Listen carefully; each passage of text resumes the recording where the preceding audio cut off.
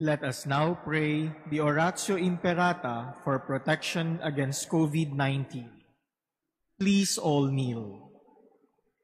Merciful and compassionate Father, we come to you in our need to seek your protection against the COVID-19 that has disturbed and claimed many lives. We ask you now to look upon us with love and by your healing hand, dispel the fear of sickness and death, restore our hope, and strengthen our faith. We pray that you guide the people tasked to find cures for this disease and to stem its transmission. We thank you for the vaccines developed, made possible by your guiding hands. Bless our efforts to use these vaccines to end the pandemic in our country. We pray for our health workers that they may minister to the sick with competence and compassion. Grant them health in mind and body, strength in their commitment, protection from the disease. We pray for those afflicted. May they be restored to health. Protect those who care for them. Grant eternal rest to those who have died. Give us the grace in these trying times to work for the good of all and to help those in need. May our concern and compassion for each other see us through this crisis and lead us to conversion and holiness. Grant all this through our Lord Jesus Christ, your Son, who lives and reigns with you in the unity of the Holy Spirit, God forever and ever. Amen. We fly to your protection, O Holy Mother of God. Do not despise our petition in our necessities, but deliver us always from all dangers, O glorious and blessed Virgin. Amen. Our Lady, health of the sick, pray for us. Saint Joseph, Pray for us. Saint Raphael the Archangel, Pray for us. San Roque, Pray for us. San Lorenzo Ruiz, Pray for us. San Pedro Calungsod, Pray for us. In the name of the Father, and of the Son, and of the Holy Spirit. Amen. The Lord be with you. And with your spirit. We gather as one community around the table of the Lord on this third day of the octave of Christmas, the feast of St. John the Evangelist. We pray that we may fully understand the story of Christmas, not only staring at the baby in the manger, but also understanding the beauty of the empty tomb. And so let us acknowledge our sins, and so prepare ourselves to celebrate the sacred mysteries.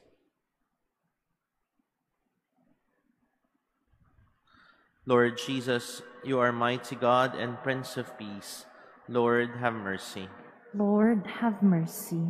Lord Jesus, you are Son of God and Son of Mary. Christ, have mercy. Christ, have mercy. Lord Jesus, you are Word made flesh and splendor of the Father. Lord, have mercy. Lord, have mercy. May Almighty God have mercy on us, forgive us our sins, and bring us to everlasting life. Amen. Glory to God in the highest, and on earth peace to people of good will. We praise you, we bless you, we adore you, we glorify you. We give you thanks for your great glory. Lord God, heavenly King, O God, almighty Father, Lord Jesus Christ, only begotten Son, Lord God, Lamb of God, Son of the Father, you take away the sins of the world, have mercy on us. You take away the sins of the world, receive our prayer. You are seated at the right hand of the Father, have mercy on us. For you alone are the Holy One, you alone are the Lord, you alone are the Most High, Jesus Christ, with the Holy Spirit, in the glory of God the Father. Amen. Let us pray. O God, who through the blessed Apostle John have unlocked for us the secrets of your word, grant, we pray, that we may grasp with proper understanding what he has so marvelously brought to our ears. Through our Lord Jesus Christ, your Son, who lives and reigns with you in the unity of the Holy Spirit, God, forever and ever. Amen. Please be seated.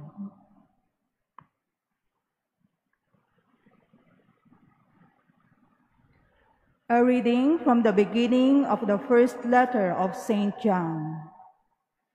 Beloved, what was from the beginning, what we have heard, what we have seen with our eyes, what we looked upon and touched with our hands, concerns the word of life.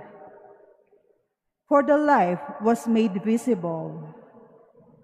We have seen it and testify to it, and proclaim to you the eternal life that was with the Father and was made visible to us. What we have seen and heard, we proclaim now to you, so that you too may have fellowship with us. For our fellowship is with the Father and with his Son, Jesus Christ. We are writing this so that our joy may be complete. The word of the Lord. Thanks be to God. Rejoice in the Lord, you just. Rejoice in the Lord, you just. The Lord is King. Let the earth rejoice. Let the many isles be glad. Clouds and darkness are around him. Justice and judgment are the foundation of his throne. Rejoice in the Lord, you just. The mountains melt like wax before the Lord of all the earth. The heavens proclaim his justice, and all peoples see his glory. Rejoice in the Lord, you just. Light dawns for the just, and gladness for the upright of heart. Be glad in the Lord, you just, and give thanks to his holy name. Rejoice in the Lord, you just. Please stand.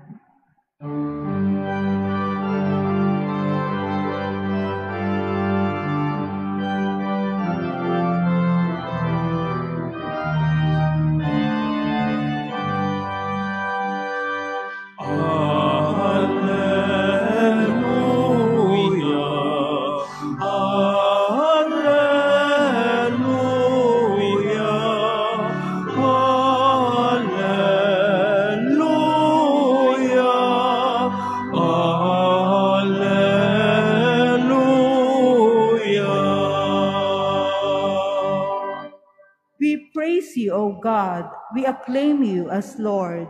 The glorious company of apostles praise you.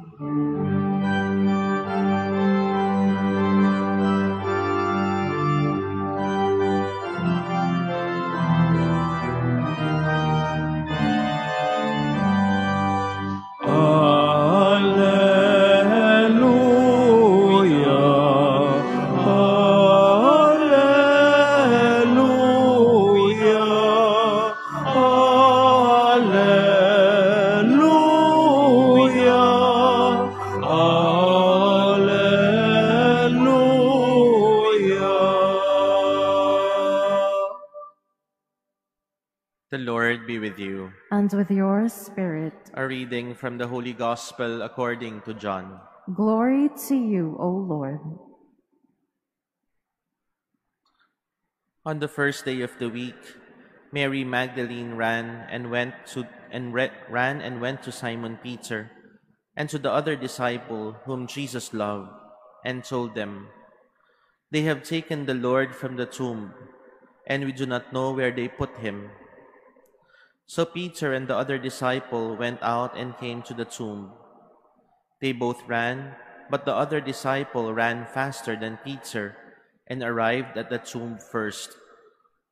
He bent down and saw the burial cloths there, but did not go in.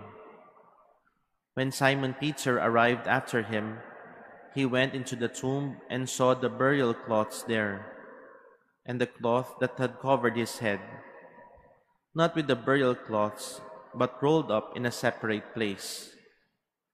Then the other disciple also went in, the one who had arrived at the tomb first, and he saw and believed.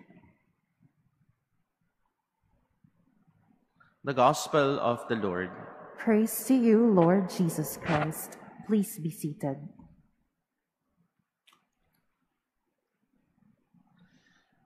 Two days after Christmas, we celebrate the feast of Saint John the Evangelist. And after hearing the story of the birth of our Lord on Christmas Day, this third day in the octave of Christmas, we hear a resurrection story. Parang anticlimactic yung ebanghelyo natin ngayong araw. Nung isang araw lang, yung kwento ng mga nagmamadaling pastol na makita si Jesus sa sabsaban yung narinig natin. Nung nakaraang araw, ang narinig natin yung mga anghel na umaawit ng papuri sa Diyos sa kaitaasan.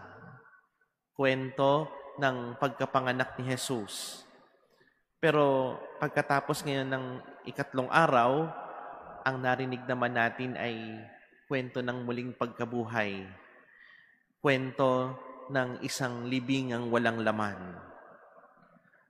Our gospel for today would seem out of place. It would be more appropriate to hear it during the Easter season, which we also hear it during those days. But why is it that 3 days in the octave of Christmas, we now focus our attention to the empty tomb? Simply because the empty tomb completes the Christmas story. Madali hong mamangha sa ganda ng Belen. Pero namamangha din ba tayo sa ganda ng isang libingang walang laman? And this is precisely the whole story of Christmas. From the manger to the cross to the empty tomb. That is the full circle of the Christmas story. From the baby in the manger that ends in the empty tomb. But what would be the relation of the empty tomb to the Christmas manger? Ngayong mga panahon ho na ito, ninanamnam pa natin yung mga palamuti sa paligid. Siguro natapos na yung pagod sa mga pamimili ng mga pangregalo, sa pagsiset up ng mga Christmas decors. Nandun na tayo sa ninanamnam yung mga regalong natanggap at namamangha sa mga ilaw ng Pasko. But what comes after that? Maybe we can say that we just share the joy of Christmas. That even if we may find ourselves in a difficult situation, we try to give a big sigh and just say, Pasko ngayon, Merry Christmas. Mahirap isipin na mapipinta yung mga mukha natin na parang Biyernes Santo, samantalang nagsasaya yung iba. That is what society would dictate. But our gospel today would bring us back to the true meaning of Christmas. Hindi masama na maglagay ng Christmas decors. Hindi masama na magsaya at mag-enjoy ngayong panahon na ito. But the true meaning of the joy of Christmas is not manifested in the Christmas decors. It is not in the gifts that we have received and unwrapped. The true meaning of the joy of Christmas is seeing how we can empty ourselves so that others can be filled. Would that be in the number of gifts that we have given? Maybe not. It will just be a fraction of it. Because the ultimate standard that will be given to us is the empty tomb. Yes, it begins with the baby in the manger, but that baby would also be crucified on the cross, be buried in a stranger's tomb, and that baby in the manger would fully show his glory in the empty tomb. Let us not just be mesmerized with the beauty of the manger, with the cuteness of the baby Jesus in it. We have only just begun. Our journey has commenced, but it will end in the beauty and the glory of the empty tomb.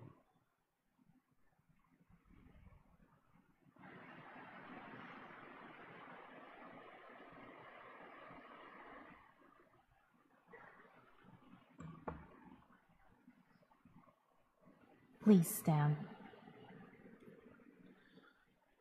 John was called the beloved disciple because he was the faithful one, close to the heart of Christ. Let us pray through the incarnate God revealed in his gospel, the Word who is life. For every intention we will say, Lord, hear our prayer. Lord, hear our prayer. That the Church may be zealous in her apostolic mission entrusted to her by Christ. Let us pray to the Lord. Lord, hear our prayer. That we may strive to conform our wills to that of Christ. Let us pray to the Lord. Lord, hear our prayer. That like St. John, we may have a deep knowledge of Jesus by studying the truths of our faith. Let us pray to the Lord. Lord, hear our prayer. That we may have the courage to follow Christ to the cross and to the empty tomb. Let us pray to the Lord. Lord, hear our prayer. That we may share in St. John's gentle love for Our Lady. Let us pray to the Lord. Lord, hear our prayer. In silence, we lift up to the Lord our personal intentions, remembering all the people who are asking for our prayers and for all the people whom we promise to pray for.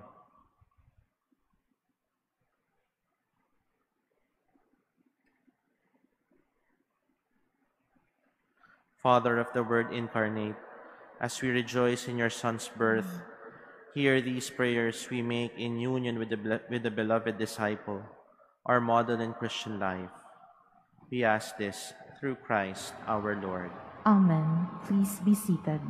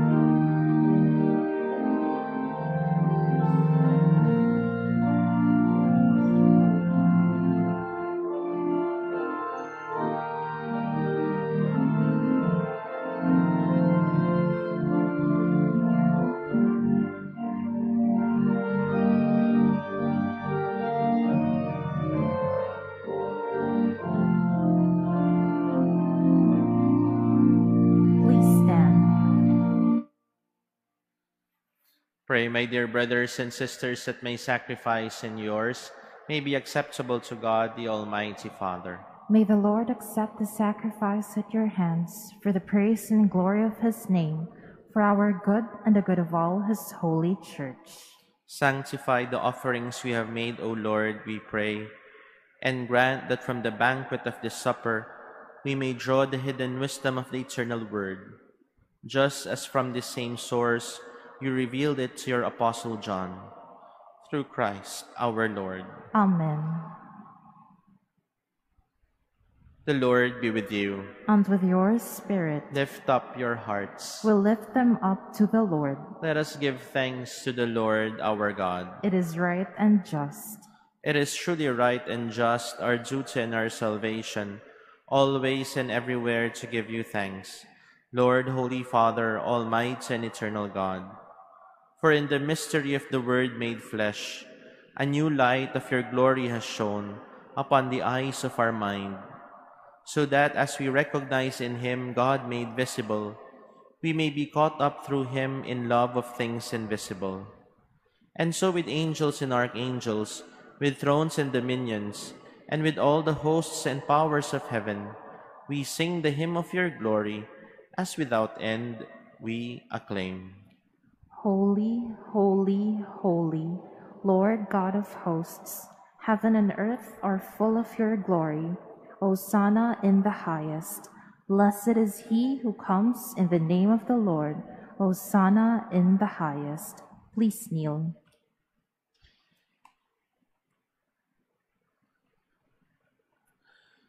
You are indeed holy, O Lord, the fount of all holiness.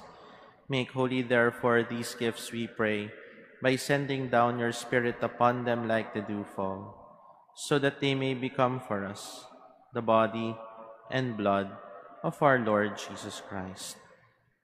At the time he was betrayed and entered willingly into his passion, he took bread, and giving thanks, broke it, and gave it to his disciples, saying, "Take this, all of you, and eat of it.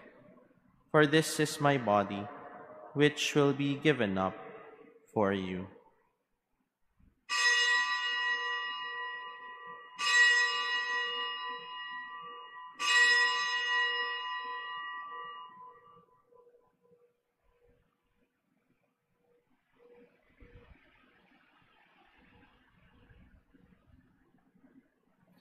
In a similar way, when supper was ended, he took the chalice, and once more giving thanks, he gave it to his disciples, saying, "Take this, all of you, and drink from it.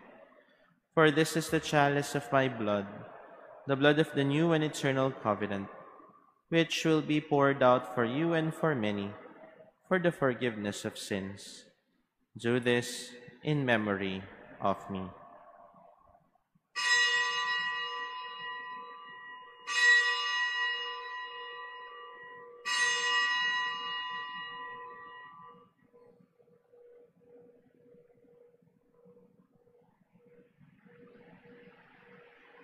Please stand.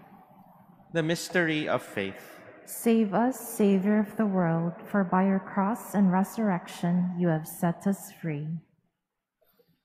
Therefore, as we celebrate the memorial of his death and resurrection, we offer you, Lord, the bread of life and the chalice of salvation, giving thanks that you have held us worthy to be in your presence and minister to you. Humbly we pray that, partaking of the body and blood of Christ, we may be gathered into one by the Holy Spirit. Remember, Lord, your church spread throughout the world, and bring her to the fullness of charity, together with Francis our Pope, and Jose our Bishop, and all the clergy.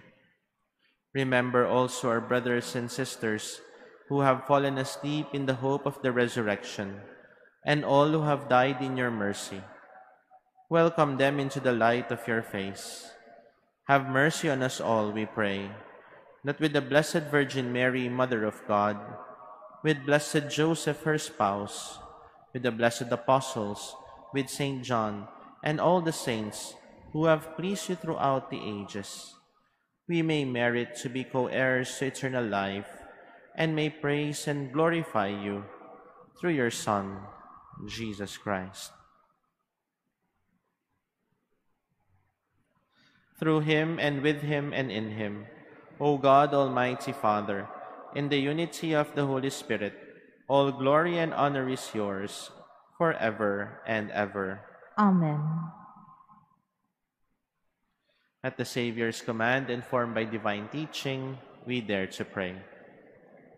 Our Father, who art in heaven, hallowed be thy name. Thy kingdom come, thy will be done on earth as it is in heaven. Give us this day our daily bread, and forgive us our trespasses, as we forgive those who trespass against us. And lead us not into temptation, but deliver us from evil. Deliver us, Lord, we pray, from every evil. Graciously grant peace in our days, that by the help of your mercy we may be always free from sin, and safe from all distress, as we await the blessed hope and the coming of our Savior, Jesus Christ. For the kingdom, the power, and the glory are yours, now and forever. Lord Jesus Christ, who said to your apostles, "Peace I leave you, my peace I give you," look not on our sins but on the faith of your Church, and graciously grant her peace and unity in accordance with your will, who live and reign forever and ever. Amen. The peace of the Lord be with you always. And with your spirit. Let us offer each other the sign of peace.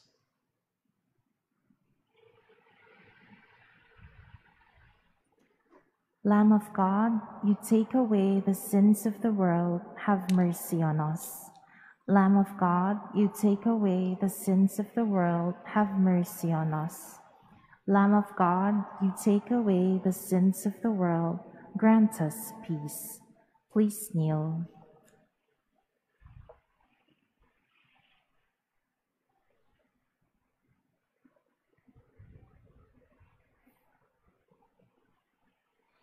Behold Jesus, the Word made flesh.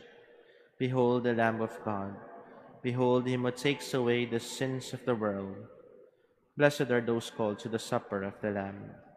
Lord, I am not worthy that you should enter under my roof, but only say the word, and my soul shall be healed. The body of Christ. Amen.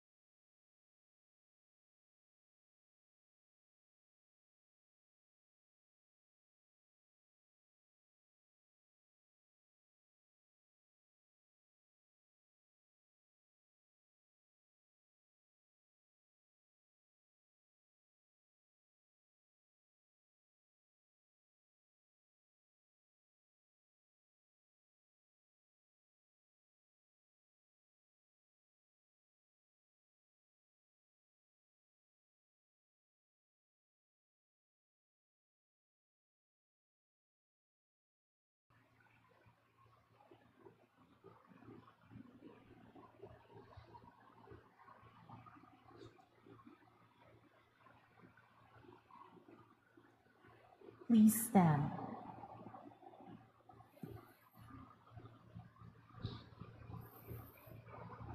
Let us pray.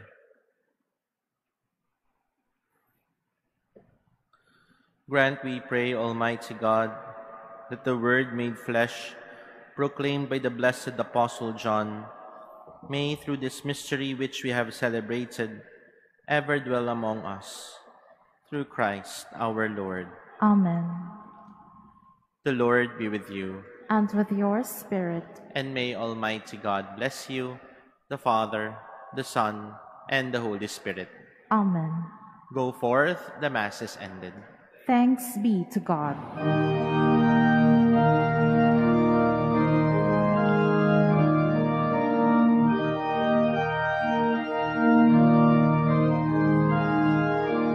Holy Mother of our Savior, the Spirit dwells in you. Oh, how great is your beauty, and the grace bestowed on you.